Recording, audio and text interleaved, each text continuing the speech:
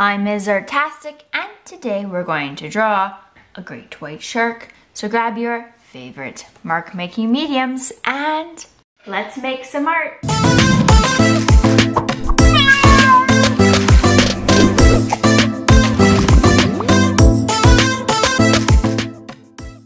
To begin our shark, we're gonna start on the left side of our paper and work our way right. So we're gonna begin with the head.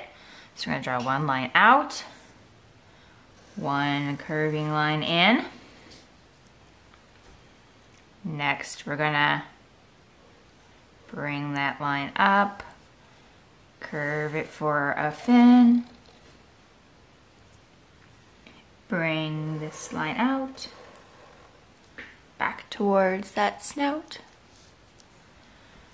curve it in. We're gonna draw a nice curving V shape for the bottom fin. Now we're going to bring this line down and we're going to bring this line up and they're going to narrow to a point. Next, we're going to draw the tail. So we're gonna draw two curving lines out, connect them with the curved line. This guy has eaten a lot recently. All right, from that snout, we're gonna draw a line down, connect it with that bottom fin. From this side of the fin, draw a line out, connect it to the tail to make that nice white belly. And we're going to draw the eyes. So draw a nice big circle. In that circle, draw one circle that's big and one circle that's small. Color in everything but those circles. And you'll have a nice great white shark eyeball. All right, now before we continue, we're going to thicken up some lines and then we're gonna give our shark some teeth. Now we're going to do all the lines except for the mouth. So we're not going to thicken up the mouth, but we are going to go around the rest. And this will tidy up and straighten the lines while also making them bold. And that will make our drawing stand up, stand off the page, capture our attention because it just adds a little bit more contrast, which of course is a principle of design. Contrast helps draw the viewer to look at the focal point, and the focal point in this artwork is our great white shark.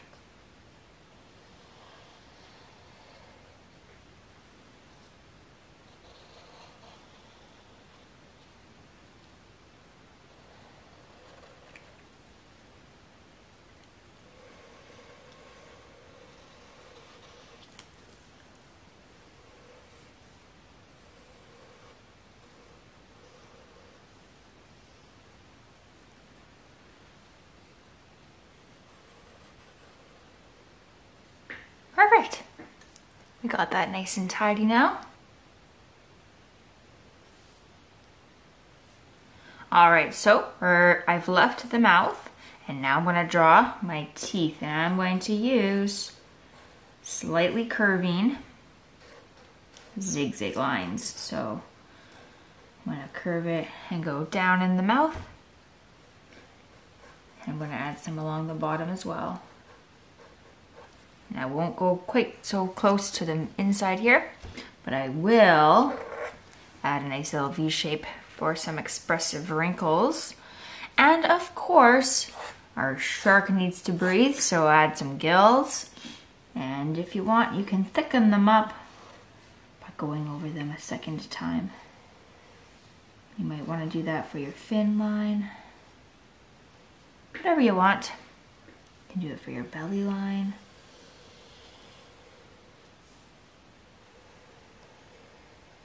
Perfect. Okay, so we got our shark, but what we don't have is something around it. So first, we're going to draw some waves, and waves start off with a nice curving line that goes up, curves inward, curves back up, curves inward. We're going to continue that wave line across the paper, across the horizon line.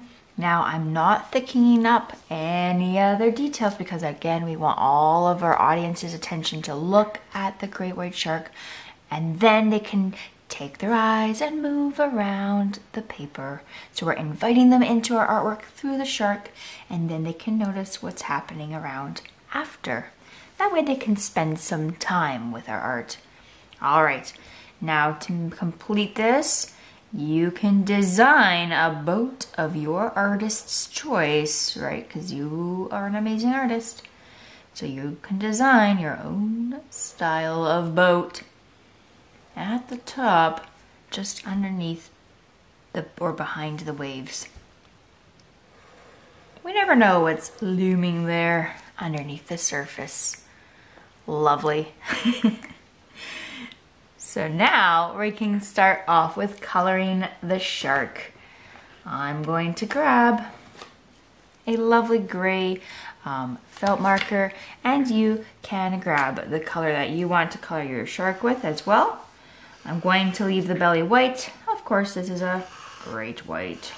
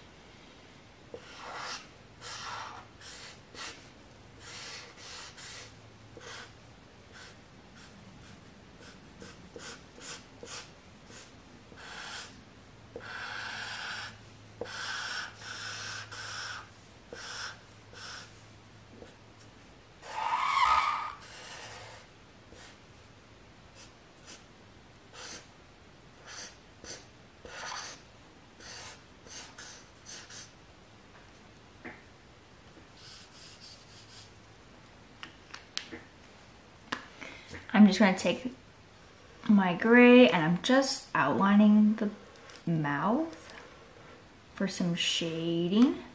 And I'll do along the bottom of the belly, but I'm not coloring. I'm just adding a shadow. So it's lighter than the black, so it'll appear as a shadow. All right.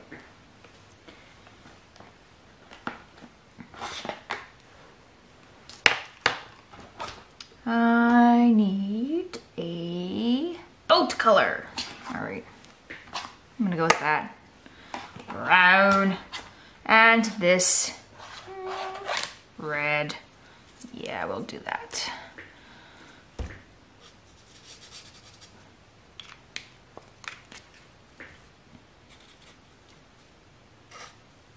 Oh, my goodness.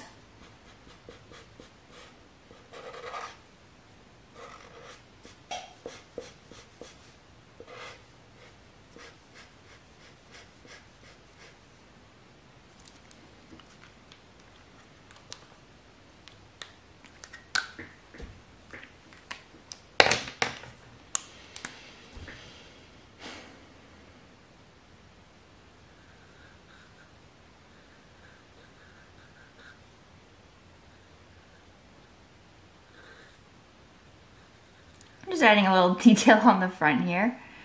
I'm gonna add a mermaid because I accidentally colored outside the lines. But of course, artists like to take those little mistakes and turn them into something, right? We can't get upset. We just gotta roll with it. So I've added a mermaid. Now I've taken that opportunity of a mistake and I've turned it into something that's actually adding more detail into my art.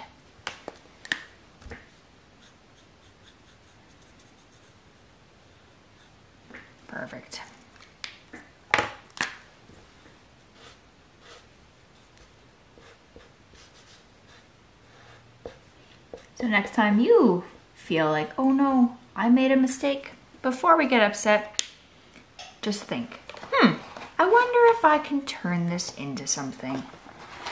If I can turn this into something.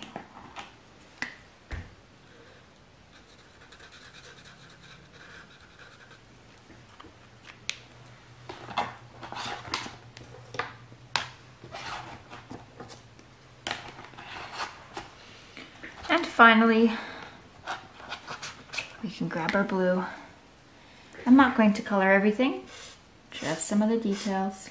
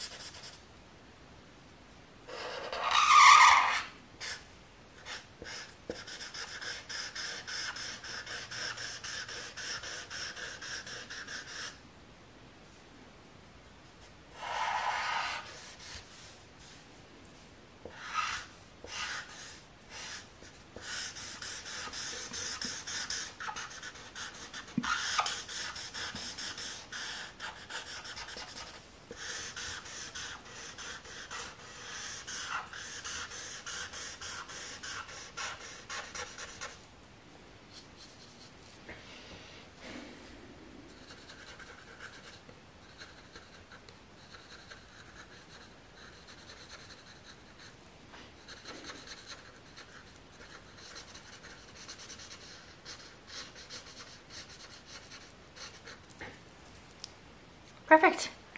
And once you have your ocean all colored in, your lovely great white shark artwork is done. If you liked that video, hit subscribe as new art lessons are added weekly. Teacher, if you are looking for some fully planned art lessons, please make sure that you head on over to my Teachers Pay Teacher store, Ms. Artastic, or for fully planned art teacher curriculum, head on over to artasticcollective.com. Or if you're looking for some other teaching ideas and art inspiration, you can visit my blog at msartastic.com or listen to the Ms. Artastic podcast on your favorite podcast player.